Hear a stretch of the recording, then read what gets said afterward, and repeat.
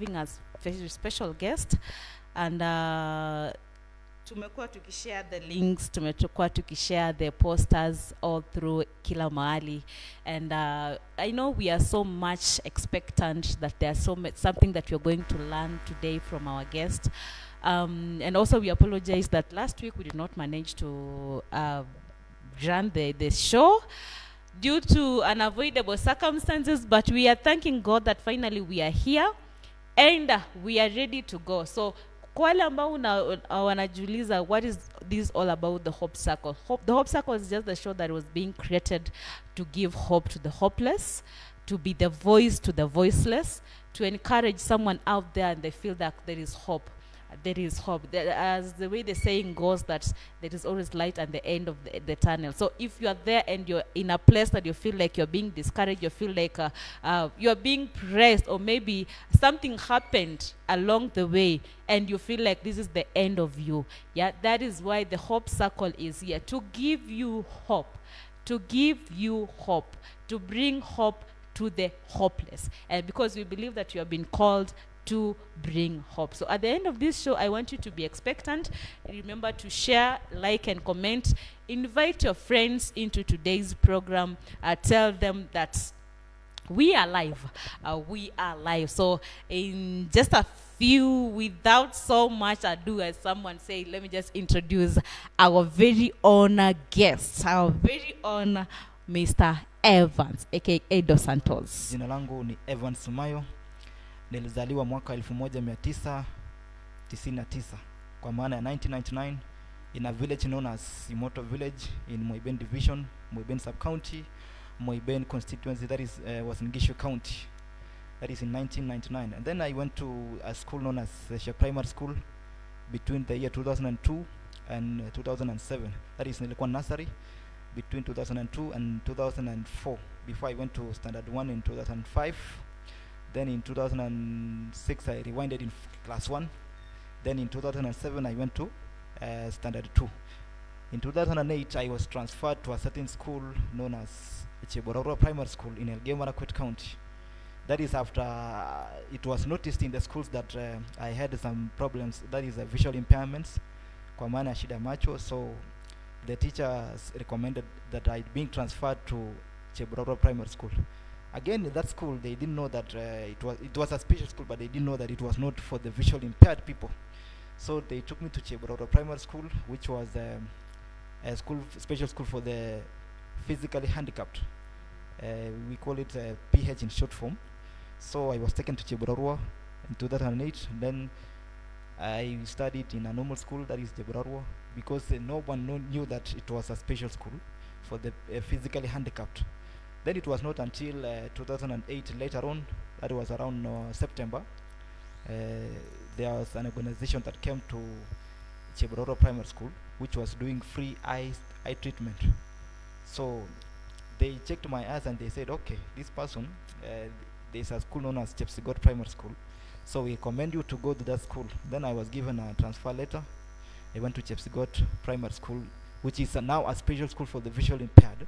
Okay, at what level?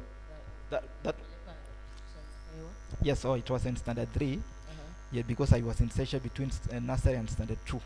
So in 2008 I went to Chebororo standard 3. Then I was transferred to Chepsigot 2009 January when I was in standard 4.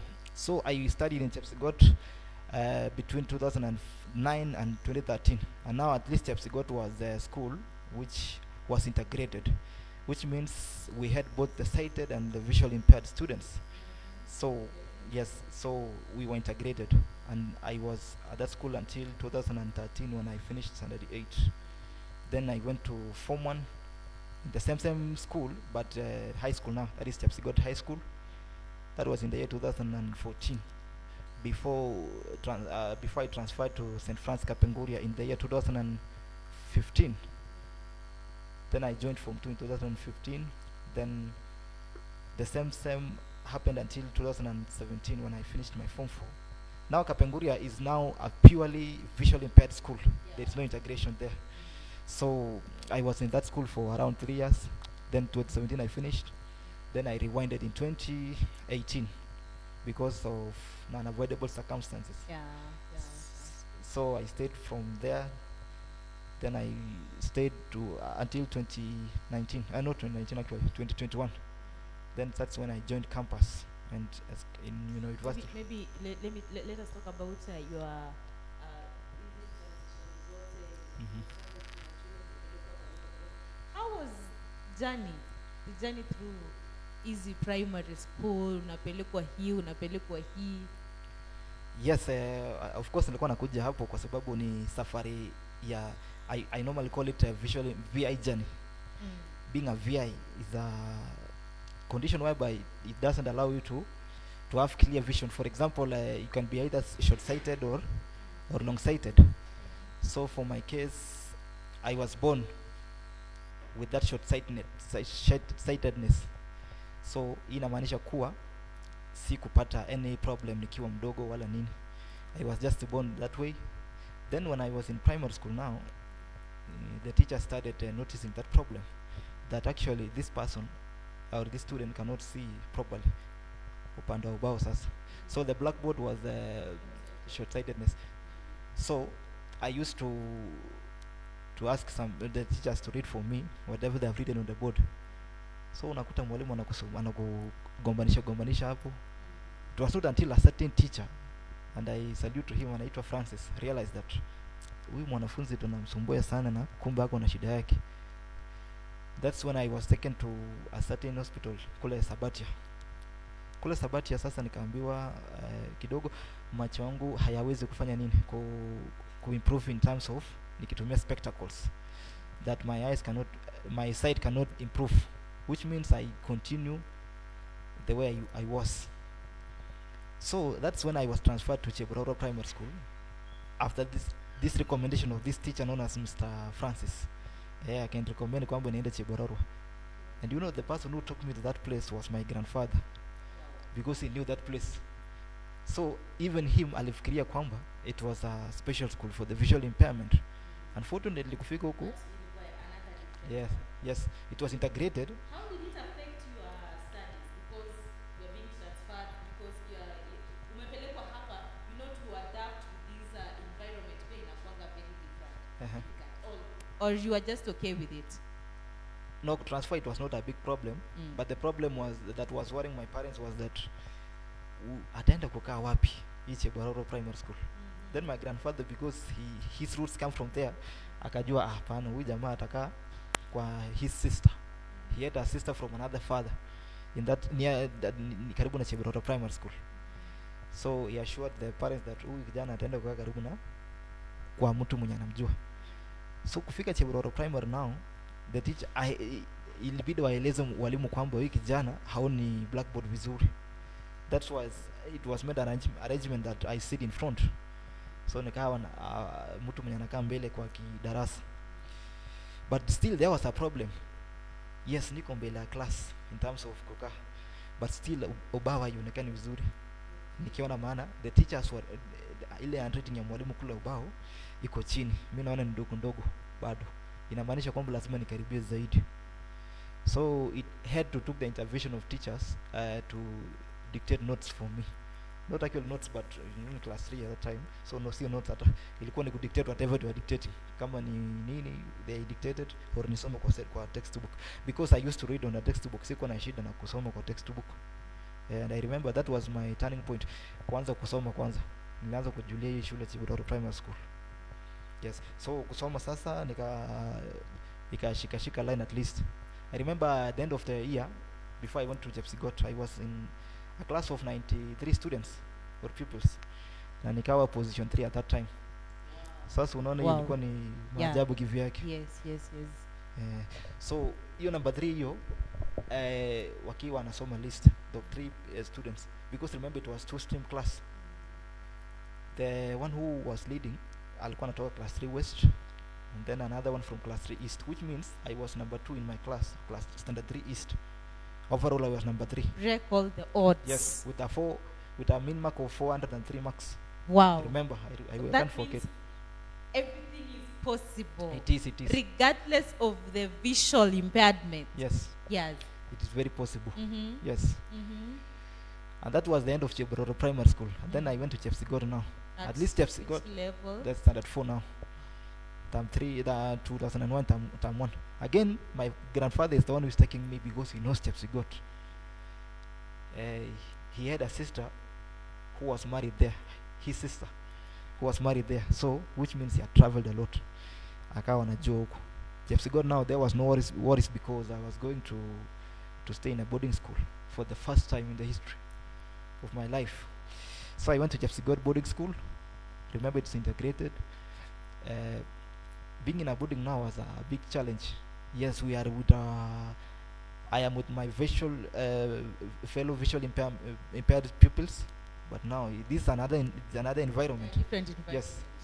Sijui mwenye atanivulia ni nani. Sijui tutakaa vipi. I will copy. I remember I cried my first day. I just pretend kwamba normally. But kidogo nakaona yenyewe it's a reality now that niko boarding. Yeah. Then I cried. I had to cry because maisha sijui kama ndowezana nayo. Because you are now adapting to the new environment. And it's a boarding. Umepelekwa boarding na Yes. umezoea kukaa na wazazi. Yeah. What were the challenges? Like the challenges ukiwa pale boarding school?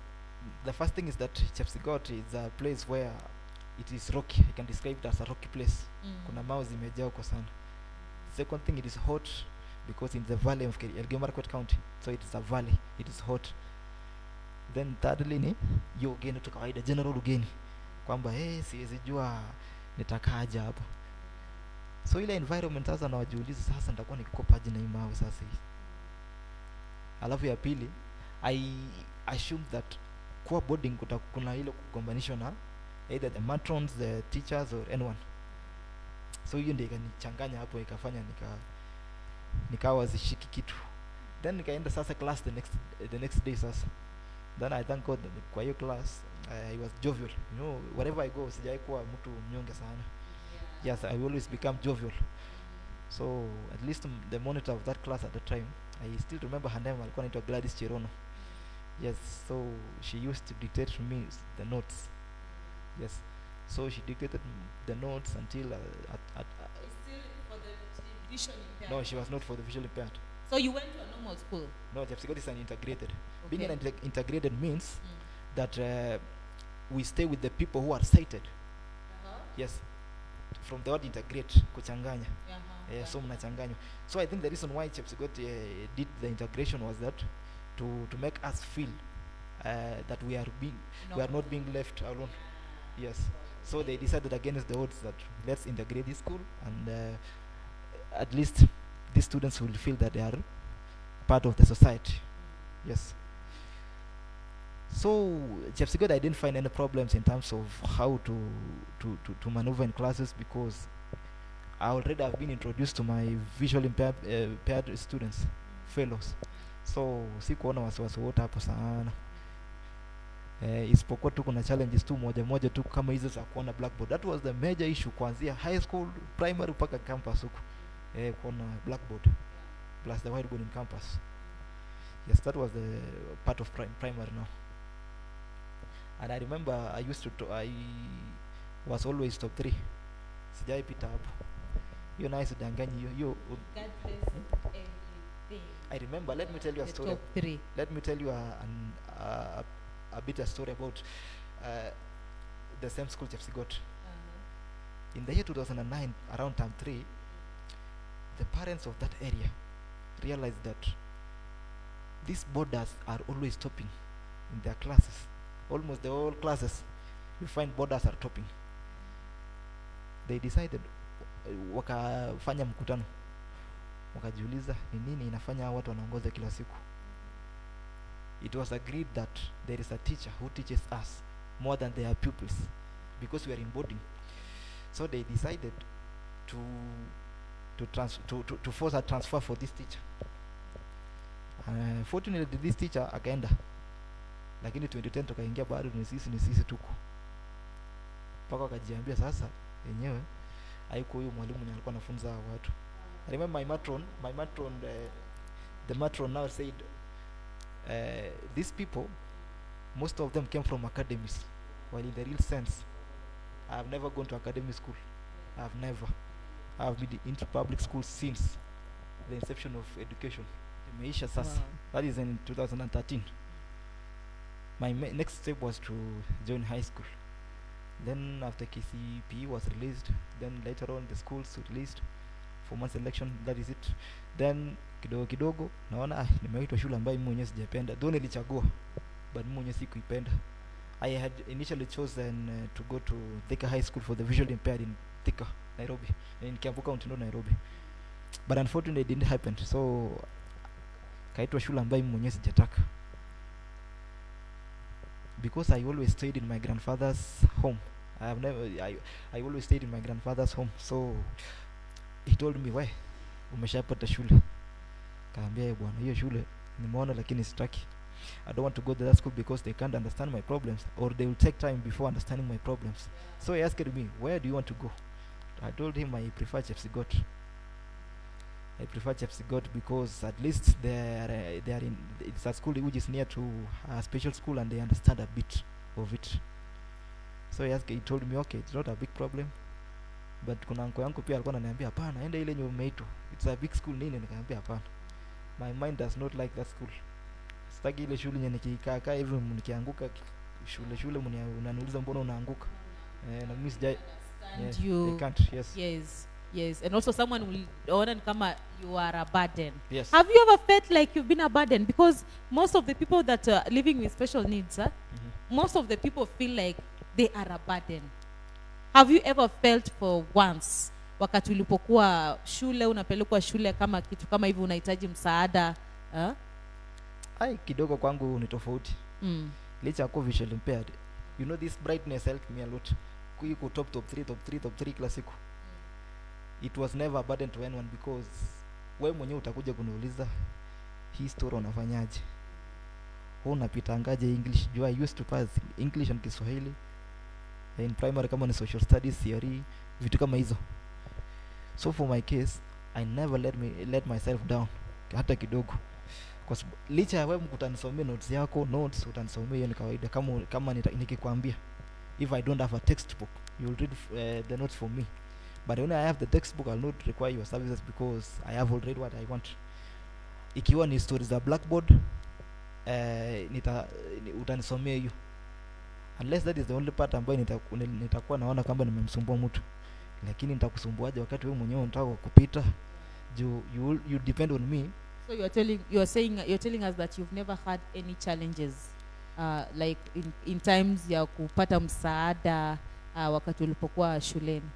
In high school na primary. In high school, yeah. Itokea because many people understood me.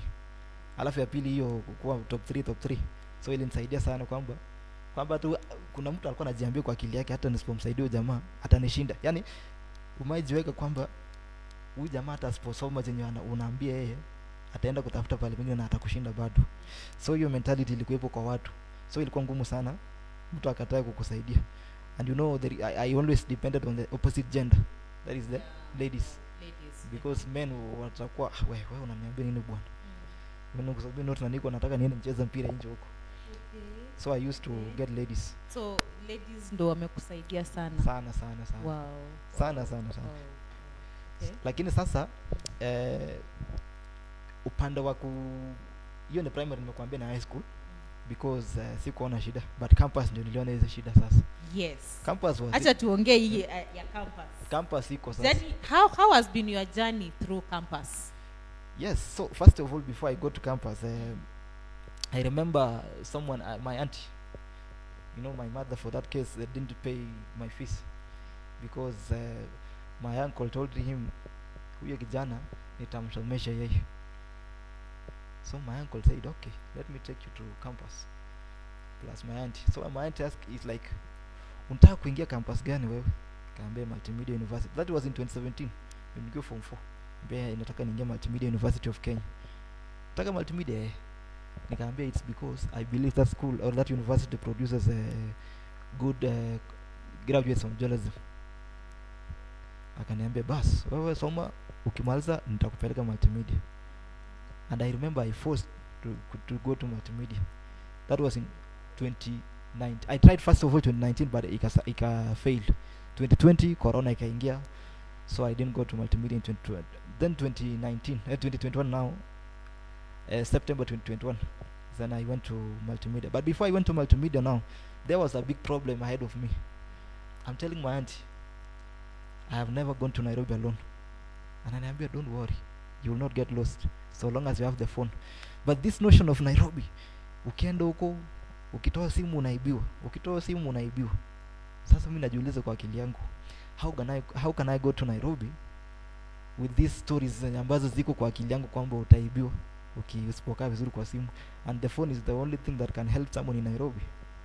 I tell my uncle, my auntie, okay, so you unipatie the brother to your husband now, which is my uncle, anipeleke Nairobi juu ya amaenda alikuwa Chuka University, sasa anapita Nairobi. Ananiambia hapana, you will not get lost, just go. It was not until date 14 September on a Tuesday, saa 12 asubuhi, not actually saa 12, around saa 1 asubuhi, niko Eldoret town. I'm going to Nairobi for the first time alone. You know, remember I've gone to Nairobi as a student. Yes, but this time is unaenda peke yako, mimi mwenyewe kabisa. unaenda kutafuta shule. Tayari nimesha apply. Usha apply, but unaenda kuitafuta iko wapi ndo uingie. I've already had it in Ongatarongai. My auntie tells me, stage ya Ongatarongai, ukifika afya center Nairobi, unavuka tu barabara tu unaona stage. Mimi naenda saa hiyo. Nafika Nakuru. At that moment, wakati ulikuwa unatoka Eldoret, ukienda Nairobi peke yako. What was in your mind?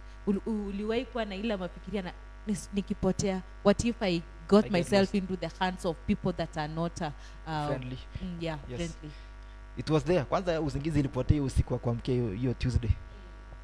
Nimecharge simu yangu vizuri tu. Alafu nikajiambia je nilale juu nimeambiwa naamuka 5. Lakini usingizi ilipotea saa 6. Naamka naona simu ilikuwa saa 6 na dakika 42.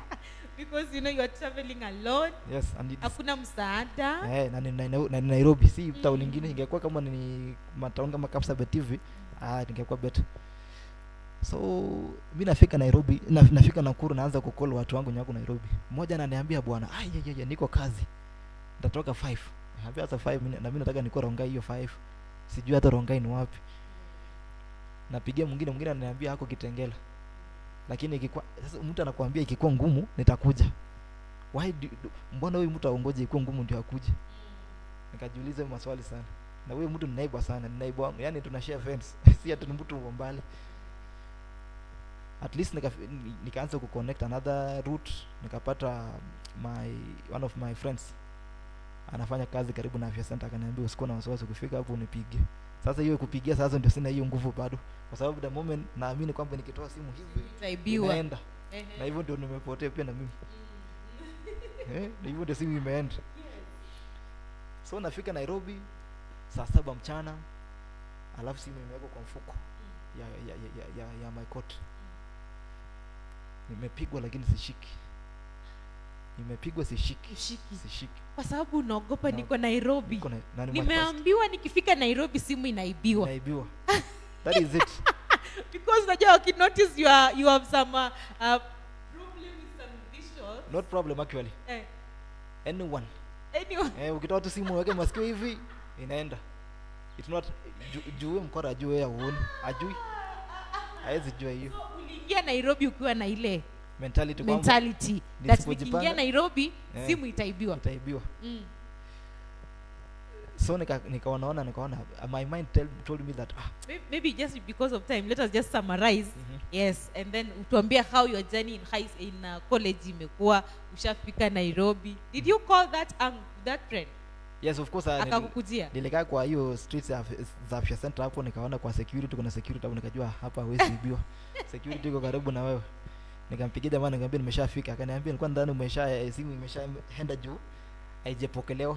Nikamwambia hapana, iende mahali hiyo simu. Ni ile tu mwenyewe sikutaka nitoe kwanza before nisimame.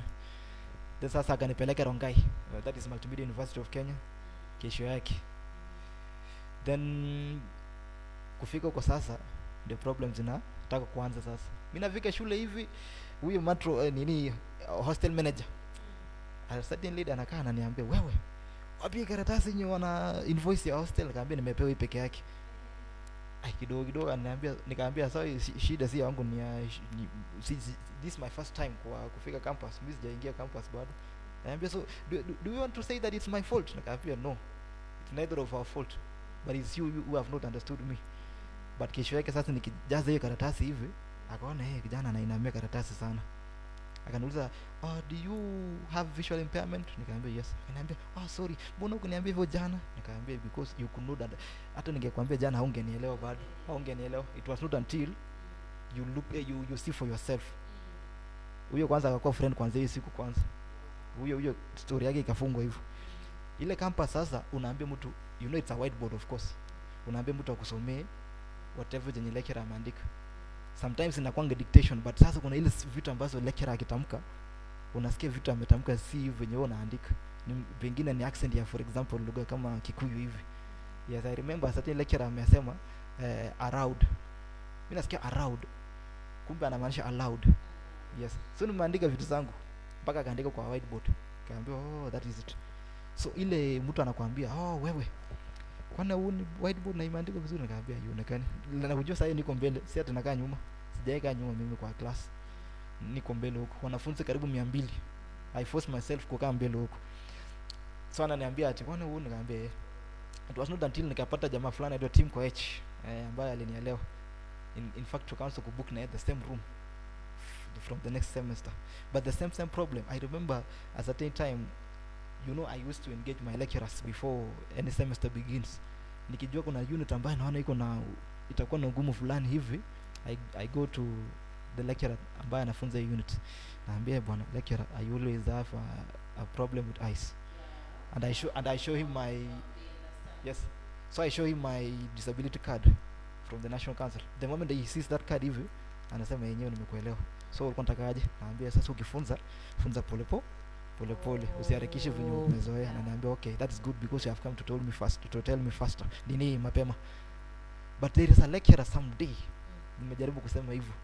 Hapo ndo nikajua kumbe hii dunia si kila mtu anatakanga mchezo. Nikamwambia lecturer, madam, I wanted to talk to you. Kwanza alikuwa na haraka kwanza. Ananiambia ati nikamwambia, madam, I want to get you. Nikamwambia, do you have my number? Nikamwambia yes. Why don't you call me later? I'm in a hurry. Nikamwambia okay. Mimi baadaye naenda kupigia jioni, naambia madam, hiyo unit ni unafunza, I always engage my lecturers in any unit ambayo naona kuna ugumu. So yako pia ni one of the units ambazo na nimeona kwamba kutatokea na challenges kidogo. Kaniambia, so what do you want me to do? Nikamwambia, I wanted to get into touch with me such that tukiongea tukifanya story. She understand that you are visually impaired. She didn't until the first time I finished that unit. Your end of semester ako nielewa mpaka hiyo siku. Alikuwa anaambia like she never understood that you are visually impaired. I was about to take action, but I said okay. But did you tell her? I told her very, very clear. In fact, I told her. So she knew, but she you didn't. told her, but she ignored. I think she ignored that. She saw it was a burden. Kwamba hii nimefunza university karibu 18 years na huyu anatoka wapi leo? Unajua kuniambia vitu kama hizi. Juu aliniambia, what do you want me to do? Nikamwambia, I want you to understand me. Sema, how understand you how? Remember unit alikuwa anafunza ilikuwa ni TV nini, ilikuwa ni stories za broadcasting. Anakuambia, I want you to go anatuma to class rep. I want you to go to the studios and record yourselves because I want to see your assignments. So unajua unaenda kurecord kwa kamera kama hii sasa. Unapewa auto cue ama the teleprompter. Sasa teleprompter iko mahali mbali sana kwangu. So mimi naambia lecturer, I cannot see that thing mpaka unless unipatie system nyingine ya kusoma hiyo news. Naambia ananiambia sasa hiyo it can be enlarged. Nikamwambia no, it's not, the problem is not about being enlarged. Iko mbali hiyo kitu. Mimi ni short sighted, inamaanisha kwamba lazima nikaribie hiyo kitu. So lazima nikaribie hiyo kitu. Akaniambia, wewe soma venye utasoma, mtamark tu nikielewa. Nikamwambia sawa. So I had to draft my own news kwa simu yangu. Na naanza not actually gramming, let's say understanding the concept of the story. So nilikuwa nasoma vitu nyingi kwa simu yangu mpaka zingine hata zinapotea, lakini niko on the context of the story. Mpaka wewe mwenyewe unawacha hiyo news hautasema kwamba jamaa amemiss mahali. Juu nilikuwa I'm the one who drafted the story. Hiyo nikaenda hivyo mpaka hiyo unit ikaisha hivyo. But ile trolling iko, I remember we were discussing some politics, you know, in journalism it's all about interest. So me, for my case, I'm always interested in political stories and sports. So we were discussing some politics. Someone tells me, sasa wewe utanipeleka wapi wakati auoni wewe mwenyewe kwanza? That was come again. Yes. What? It was on a group discussion Yes. in the WhatsApp group. So we're discussing about the 2022 general elections. It was August last year. So kuna ile kubishana. So, you know, you are analyzing politics, Yes. but someone doesn't like the way you analyze your politics because the way you are analyzing your politics touches someone else whose candidate you are not supporting. I was not supporting anyone, but the way I was analyzing the politics, it looks like this person knows something about this politics. But mbona hii politics inatuchoma? So mtu anaanza kukutusi, alafu anakuambia, nikaambia sasa ipo siku tutapatana. I remember I told her that she was a lady. I told her there is a day tutapatana mahali tu. Na ananiambia wewe mwenyewe uone kwanza utanipeleka wapi na utanipata wapi? Statement. Yes. That statement. How did it hit you? Nikajiuliza maswali sana. Yes. Huyu msichana anamaanisha ananionanga kama mimi siwezi kufanya chenye yeye anafanya. God. Hawezi. Sorry. So nikaambia hii haina shida yoyote hiyo because in journalism and she never regretted statement. Even and she's still okay. She never apologized. Even apologizing, she didn't come for apology. And I just said, okay, it's normal because journalism is all about wewe utasema kitu ambacho hakimpendezi mtu. It doesn't please anyone. Na huyo mtu akujui. So expect utatusiwa kwa mitandao ama in whatever place you go. Kwamba hujui kufanya hivyo, na yeye mwenyewe akipewa hawezi kufanya hiyo kitu. Unaona? So nikajiambia it's known as developing a thick skin. Have a thick skin mapema kwa mtu mwenye unamjua. Jua watu tulikuwa nawajua. Maana itafika siku ambayo utatroliwa na watu ambao hawakujui. Unaona hiyo sasa? And I was prepared psychologically. Yeah. I knew it. Yeah. I knew that was life in campus. From the first time I went to campus, huyo hostel manager akiniletea story yake mingi mpaka huyu mwanafunzi. I was always prepared for that. Even I remember do you hold some grudges against that lady? I don't. Yeah, so you forgave her. Because when we went back to school on January, after attachment now, she never talked to me and I never talked to her. So after that incident, she yes. never came closer to you. In fact, we were not close. She never talked. We were not close to her again. We were not close to her, but ni ile tu aliona tu huyu kijana amenigonga zaidi. You know, when debating something, ukihit mtu anaanza kukutusi badala akubali kwamba umemgonge. The one that she told you she was being haunted by it. Yes, something like that because yeah. she always saw that I was sitting in front. Na hiyo nilikuwa ni kitu lazima hiyo. Hata nikikupata hata kama mbele imejaje. Naweza ekelea kitu mbele hiyo line yote mbele. Because it was a must for me. I believe it was a must for me to sit in front. So nyinyi mmekuja mmejaza hapa na mnajua vizuri tu. So huyo msichana alichukulia kwamba huyu kijana huwa anakaanga mbele na anajua of course haonangi vizuri. So akaanza kuna troll na hiyo statement kwamba wewe utanipata wapi ama utanipeleka wapi wakati wa uone. Ndafanyeni mtu mnyaoni. And she was supported. She was not alone. She was supported by her friends. Then I said, okay, that is normal. Talk about discrimination. Discrimination is why real. are people discriminating people with special needs? Because they think that they don't have that capability of doing something. You know, hiyo kitu iko kuanzia not even in schools alone, even in jobs, employment, seeking. So you can't find job because someone just tells you, "Why? Sasa nikikupatia kazi utaona vizuri." Yeah. Also, someone told me that there is also a friend of mine mwenye nilihost just a while ago. Yes. Akaniambia the challenge is yes. I love the fact that we are visually impaired, but yes. You have taken it upon yourself kuenda study media. Exactly. Yes. So aliniambia one of the challenges that you people go through is wakati unapoenda kutafuta kazi, someone else comes and tells you, now how will you do this work? Yes. Because you're visual impaired. na amesikia tu vizuri, unajua unaweza tangaza. He or she doubts whether you can read, not actually kutangaza hata. The problem is not kutangaza, juu unaweza tangaza through fantasies, you know, by just saying Rais William Ruto amesema hivi na hivi, hata kama hajasema hivyo, you can just say so. But ile huyu mtu ana doubt ni, je, unaweza kusoma? Can you read whatever you want to read? Because studios journalism is all about writing and reading. That's what makes people doubt whether you can do it or not. No, sasa. And that's what people told me when I wanted to study media. The teachers told me, we, sisi tumesoma education, na education ndio the only way ambayo unaweza succeed as a visually impaired people. Person. Okay, who told you that? Many teachers. Or some of your tutors, huh? Yes. Walikwambia usiende in media, especially in high school. Yeah. Primary they encourage me by saying he is our journalist. They never said usiende huko. So I think the foundation started in primary. Yes. And then you grew with it and you believe that I am a journalist. Yes, by profession. Yes. Yeah. By calling equally, not actually profession. Just calling. So mimi nafika high school unasikia mwalimu anakuambia, so how can you read news? I remember my principal told me so when I went to collect my certificate. Niambia, Evans, decide kufanya kitu gani? Niambia, you know, that time there was this BBI. Then I told the principal, nobody can stop reggae. I remember I said so, nobody can stop reggae.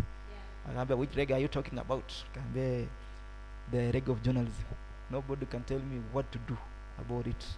I have decided against all odds that I'll try to go for journalism. Niambia, so unajua sasa news ikiletwa breaking news utasomaje haraka haraka? Nikamwambia principal, you was just describing in his office the way news is being read.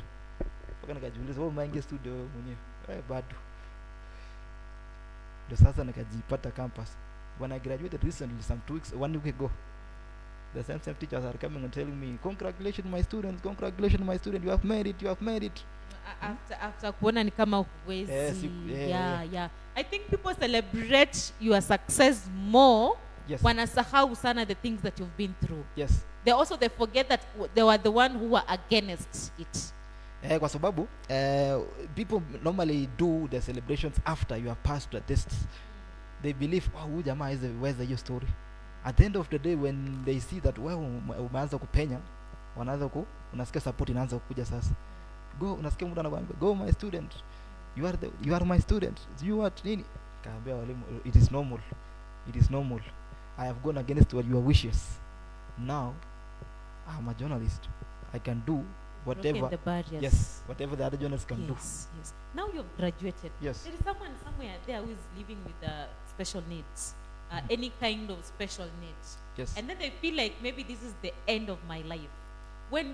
Because I love the Hope Circle, because when we bring in people and they share their story, someone somewhere out there who will be hearing the story, they feel encouraged, they feel motivated, and they feel like, if this person made it, if he did it, I am also able to do it. So I just want you to encourage someone maybe to breaking the barrier, because we are in the breaking barriers.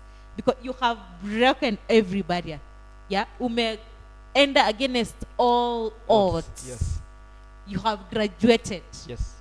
You are now a degree. Yes. A graduate. Yes. Yes. Kuna mtu wako kwa nje anajihurumia, anasema mimi siwezi. Breaking barriers. Kitu cha kwanza ambacho watu wanafaa kujua ni kuwa kuwa disabled is not the end of life.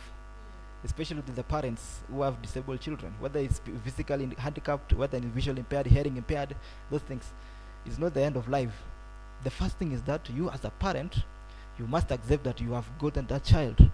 Secondly, you as a child or a person who lives with visually impaired, with any disability, be yourself, accept yourself, and accept the situation that you are visually impaired or you are any kind of disability, and accept and go on with whatever you want to do and follow your heart. Never allow someone to discourage you.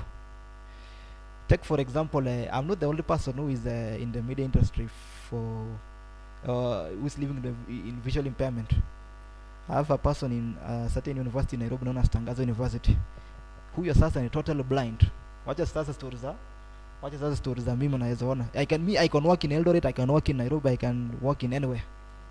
but that one he has to be guided. He's a total blind. You know, visual impairment, we have two categories. We have the visual with the low vision and the total blind. So this person is total blind, but she reads news, she does the journalism. This siku hizi mtu wa visual impaired haisi kuwa na wasiwasi kwamba atasomaje, kuna technology imekuja. Visual impaired can use smartphones through a system known, a software known, kuna kitu inaitwa talkback. It allows a visual impaired person to use smartphones. The same happens to computers and the laptops. There is a software known as NVDA JUICE. So any visual impaired person or any person with disability can do anything that he or she wants to do. See the stories as a manager. When your father is a farmer, you become a farmer. When your father is a king, you become a king.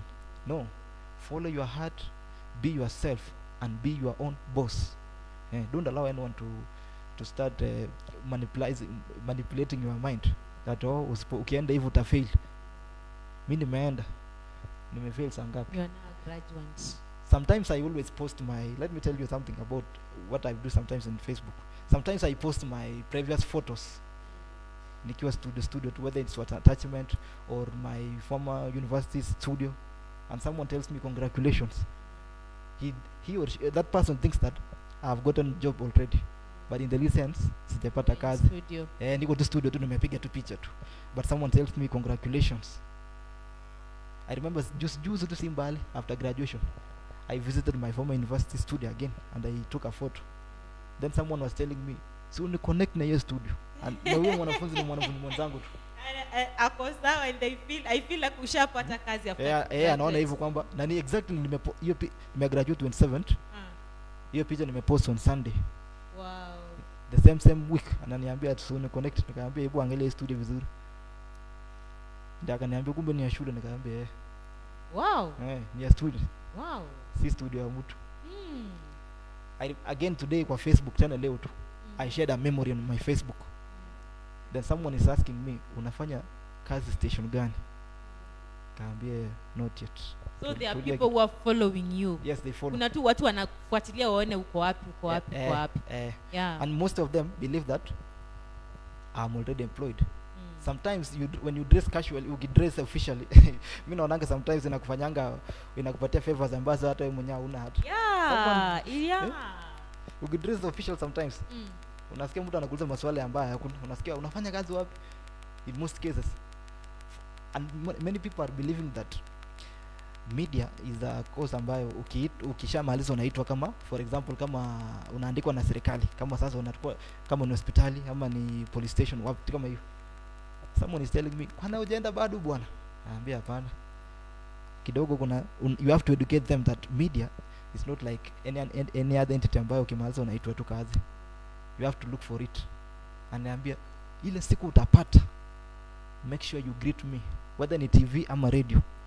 Why? Because that statement has a lot to think about. Because ile siku utapata. Like what was he meaning? How did you take that statement? Ama he said it in a positive way? It is a positive way. It's a positive way. Okay. So they are telling me the day you will be employed, remember to greet us in the village. Even they go. Now that is in a positive way. Yes. Remember to greet us because we have seen you through all this life journey that you have been wanting to become a journalist. The day you will get it, make sure you greet us. Anataka kujisikia kwa radio kwamba kuna mtu wa area yake amemsalamia. Ama kwa TV. And you have to fulfill it. I'll do so. It's something that you really have to make sure that you fulfill it. Yes. So people wananichukulia tu kwamba nimeshapata hiyo kazi. And it was not until I studied for this course, because equal visual impaired, people took it as a negative way that huyu kijana hawezi soma. Even there is a pastor even somewhere. Even a pastor told me the same thing, that sasa hiyo media utaendaje? Si mimi ningekuwa advice uende education tu, bado education tu, kila mtu alikuwa ananiambia education. Naambia pastor, you know, in this world we try. Yeah, we try it. Give it a try. People can really discourage you. Yes, they will.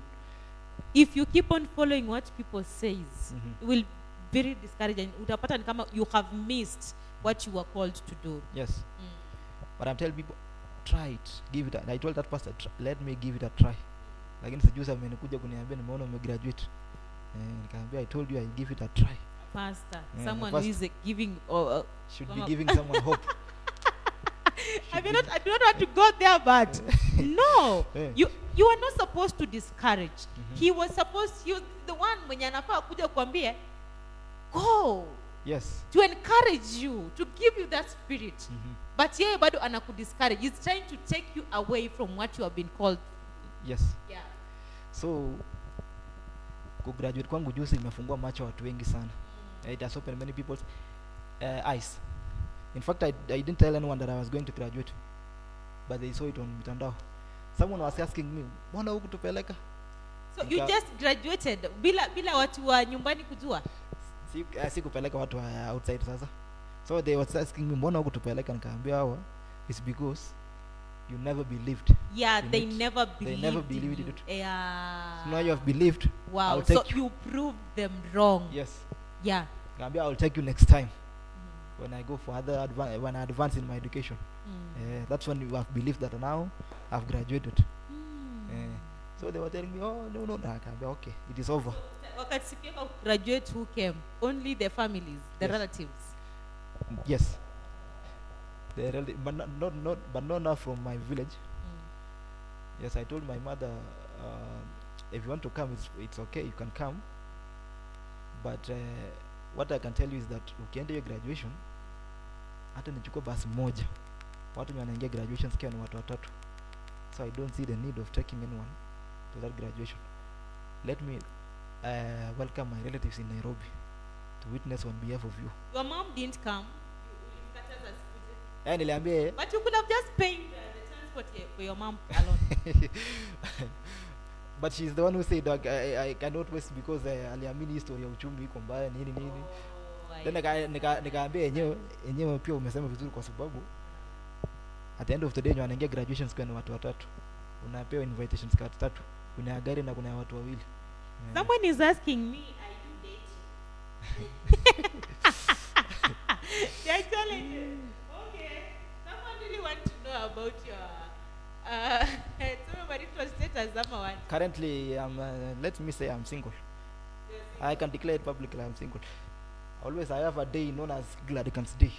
It is being celebrated every 11th November. You have a day called Gladican Day.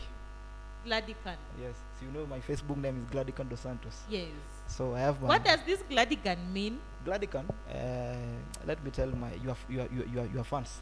It's a name that was crafted from a lady's name. There was a lady whom I was having a crush on her. Yes. Okay. Then she was called Gladys at that time. Oh my God. And because you know visual impaired people are very creative. Nikaenda kuandika hiyo jina chini Gladys. You know that time nimekuwa nini ile mtangazaji wa shule tu. So I wanted a name that people will call me. Ile jina ya mtu ataniita jina gani? Unaona? Ile mimi mwenyewe nikitamka nikisema jina langu ni Evans nilikuwa naona ingiani. Nikisema nataka jina ambayo mtu akiniita inaingiana. So this lady alikuwa namcrush at that time. Nikaenda kuandika vitu zangu nikaona jina Glady, nikaondoa YS na nikaweka IC. You see when you minus YS and you put it IC, it sounds Gladic. Then I said, okay, this name Gladic, it's not good. Why don't I put AN at the end of it? Same Gladison. No, it's not Gladison. It can be pronounced as Gladican. Let me force everybody to say Gladican. And I went to school and I said, kwanza leo nickname ni Gladican Do-Santos. Do-Santos came from being a football fan. I follow Manchester United, the team ambayo watu wana disgrace. So you still remember Gladys wherever she is? Yes, in fact we always chat with her, but I told her hiyo time ilipita lakini jina imeshakuwa kubwa tayari huko. You've never thought of changing the name to become an a different name now? No, because Gladican is rooted. Yes, it is rooted since 2012. Just imagine from 2012 using that name mpaka saa hizi. Then Do-Santos is just because I follow football and I'm a sports journalist, so I just said Gladican Do-Santos and the name grew and it is where it is now. So kwa sasa huyo mwenye ameuliza hivyo, single but searching later on. Akasema producer ananiambia tuko na dakika chache. Maybe I just want you to summarize to encourage someone out there. Alafu pia unaweza ambia kitu kwa wazazi ambao wanaficha watoto wenye wako na ulemavu. Tukimalizia. Okay. Jinsi umesikia, nimesema kwamba kuwa disability ama kuwa disabled ama kuwa na ulemavu wote sio mwisho wa maisha. Kumbuka Waswahili walisema kuwa kuvunjika kwa mwiko sio mwisho wa kufanya nini? Mwisho wa kusonga. Maana utaenda kukata na kuchonga mwiko mwingine na usongo ugali wako na utaiva.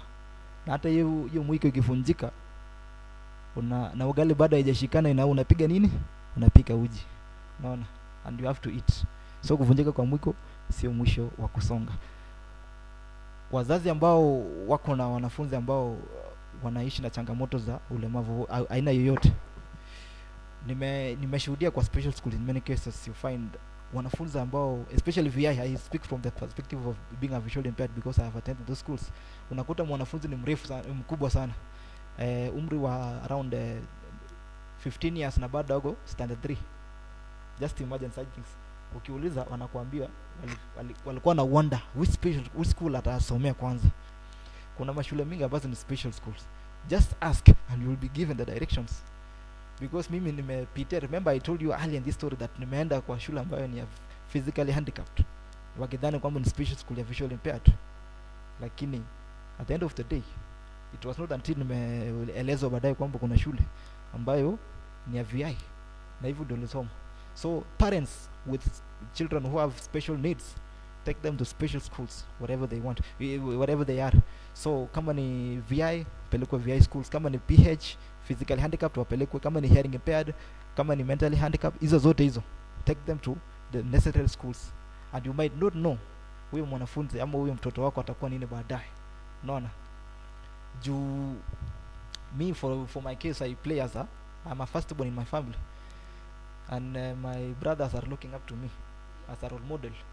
Kwamba kijana ameenda kwa somesoma wanahabari hivi nini, saizi wako wapi? Ndio hizo mimi niko hapa saizi. Unaona? So parents, take in and take note that you might not know of the result of your child one day one time.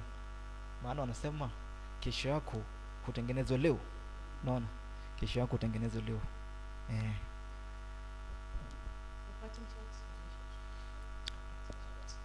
Kukamilisha kipindi hiki, bila shaka umesikia kwamba naitwa Maiyo, lakini jina ambalo linapatikana mtandaoni, ukienda kule Hope Circle Facebook, unanipata kwa Gladican Do-Santos, na fan page ya GTV Kenya. GTV Kenya is my fan page. That is Gladican TV, but it's known as GTV Kenya. I normally tag on my posts, so you can just follow me on Facebook, Gladican Do-Santos GTV. Then on Twitter, on X, not actually Twitter, it was known as Twitter. On X. Yes, I'm also on Twitter, so on X at Gladican_Do-Santos. And then you can DM me on Facebook, Twitter, and even Instagram at Gladican_Do-Santos. And go to YouTube again. I have my YouTube channel. You can subscribe it on. It's known as GTV Kenya. Yes, just search for GTV Kenya 07 and then you'll get it. You can just subscribe on that. So kama kuna mtu anaweza nitafuta kwa simu pia akitaka, if he wishes. No, let them just find you on social media. Yes. Then you will share their contacts pale moja kwa moja. Because sometimes we find it so hard to give our numbers live. Yes. Yeah. Because you understand these things punde si puno nasikia mtu anakutai mko town huko. Yeah. So we thank you so much, Gladican, for making this time to come. Yes. Thank you so much for sharing your story with us. I believe someone has learned up there. Bila shaka. You have broken all odds. Yes. So if there is someone living with special needs out there, visually impaired, they feel like they can't do anything. From what we've heard today, from what of the story you have shared with us, someone has been encouraged, and they kama ni kuanza safari a different journey, then it's now. Yes. Because I always believe that if you write the word impossible, just write it on your mind wherever you are. Write the word impossible, and then put an apostrophe on I and M. What does it say? It says that I am possible. I love that. You I get love that? that. I love that. You So get that? if you write impossible in your mind, Yes. and then Or on put paper. apostrophe On I and M. on I and M, Yes. and then it is It says I am possible. I am possible. Yes. Wow. So it is possible to do anything that you want to do. Mm. Be yourself. Be your own boss, as I've said it. Otherwise, Gladican Do-Santos nimefikia papa hapa. Ndani ya the Hope Circle. Tutangazie kidogo tukimaliza. Yes. Naam. Tutangazie kidogo. Sawa. Naam, mtazamaji popote ulipo unapotazama kipindi hiki cha Hope Circle, karibu katika habari zetu za sasa. Jina langu ni Evans Maiyo, ama ukipenda uniite Gladican Do-Santos. Baada ya takriban miaka 4 ya masomo, hatimaye Evans Maiyo amewasili katika kipindi hiki cha Hope Circle kinacho samahani kidogo, producer ananiambia tosha, ananiambia ngoja kidogo. Jani samahani, rudi kidogo. Naam, mtazamaji. Thank you so much. Thank you. Thank you so much, sir, for making it time. Thank you for coming. Yes, we're looking forward to hosting you again in future. Yes. God willing. I'll be glad to come back. Yes. Yes. God willing. So I've been your host, Charity Inyanya. We meet again to the next episode of the Hope Circle. # embracing hope. Remember, we are spreading hope to the Yes. hopeless. Bye-bye. Sema adios muchachos. You say? Adios muchachos. Adios. Muchachos. That is in Latin. We say adios. Muchachos. See you again Yes. to the next episode. All right.